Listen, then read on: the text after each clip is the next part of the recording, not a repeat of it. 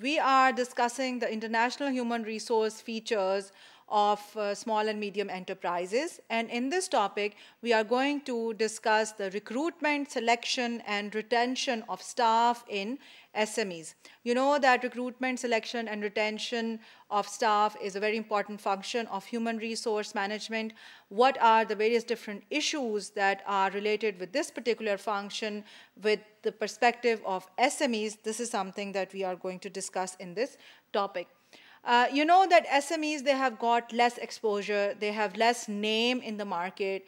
People do not consider them as legitimate and as successful as they considered multinational organization. So there are a number of staffing issues in SMEs.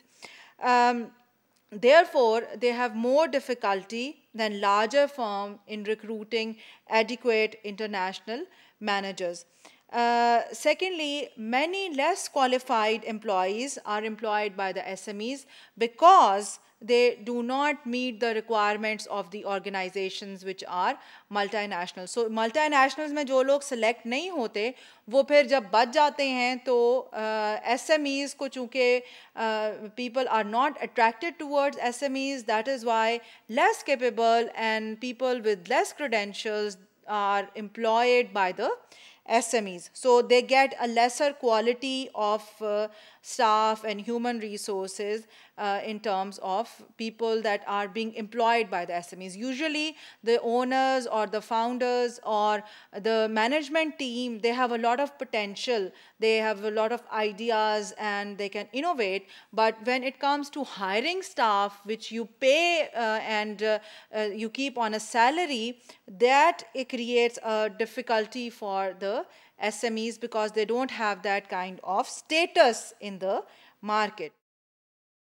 SMEs, they are perceived to lack legitimacy as employers with a strong international orientation. So people who are the labor market, who are coming to get employed, they don't consider them as legitimate for the international experience. So an interview was conducted with one of the HR managers in working in an SME, an excerpt from that interview, it verbatim it says, you get these big multinationals who cream off the top graduates and production operators, which leaves a small business very vulnerable in terms of the quality and availability of labor. So there is less labor available and the quality of the staff is lower than that which is available for the multinationals.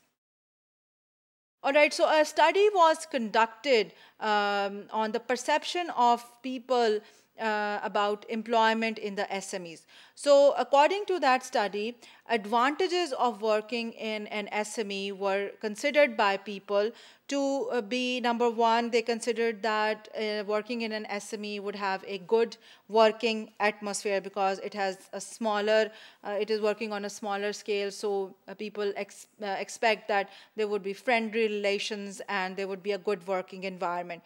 Then there would be less anonymity. जब आप बड़ी किसी organization में काम करते हो तो आप खुद बहुत anonymous हो जाते हैं, आपको कोई नहीं जानता, आप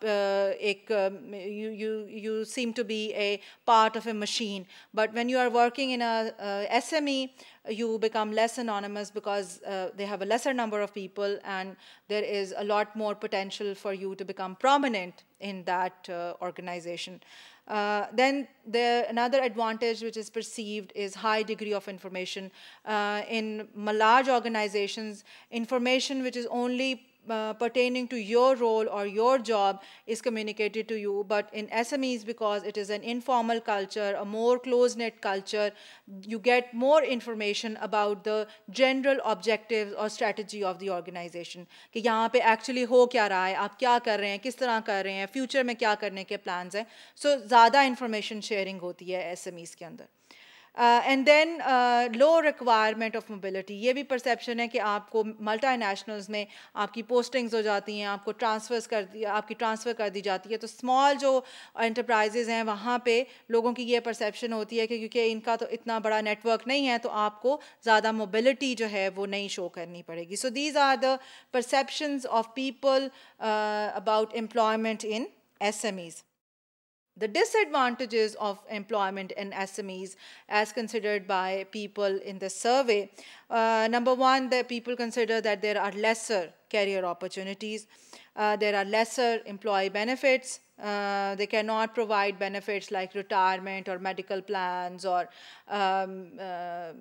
cover for contingencies. So there are lesser employee benefits. Then it is considered that an SME would be less progressive. So a disadvantage is that progressiveness of the company is considered to be low in SMEs.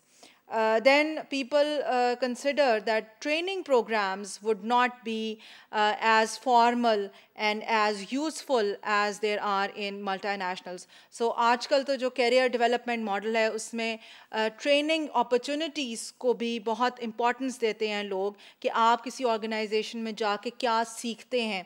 So sometimes people even go for lower pays and lower compensations because their training programs or the learning opportunities of that particular organization is very high. So लोग कहते हैं कि हम सीखेंगे वहाँ जाके. So SMEs में training opportunities जो हैं वो limited होती हैं, इसलिए this is considered to be a perceived disadvantage. Then pay, definitely you're not paid as heftily as you are paid in multinationals. This is a perception. And then international working opportunities, because SMEs, they already have a lot of barriers for internationalization. So it is expected that if you are employed by an SME, you will not be able to gain some kind of international experience. So this is considered to be a disadvantage by people who consider employment in an SME. So these were the various different recruitment, selection, and retention issues of small and medium enterprises.